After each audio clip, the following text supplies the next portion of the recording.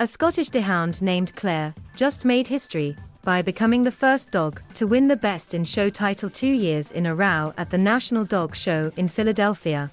The competition was fierce this year, with 5 of the top 8 dogs in the country competing. But 4-year-old Claire seemed confident as she excelled in a series of challenges.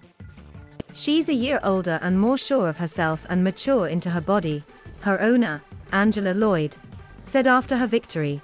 "You work daily with these dogs that we have, and they're part of our lives," she said.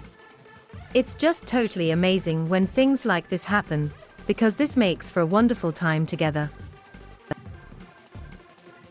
With Claire, she's in great condition, she looks beautiful, Angela's got a perfect hand on her in the ring, and everything came together, he said. Claire, whose full name is G.C.H. Foxcliffe Claire Randall Fraser, comes from a long line of champions.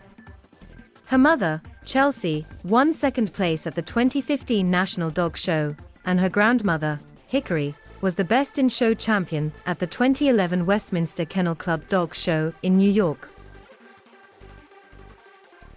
About 20 million people tune in annually to National Dog Show, which celebrated its 20th anniversary this year. During the most recent show, there were more than 1,500 entries across 188 breeds. Scottish deerhounds are wiry, often shaggy dogs that can reach a height of 32 inches. The American Kennel Club describes these hounds' typical personality as dignified, gentle and polite.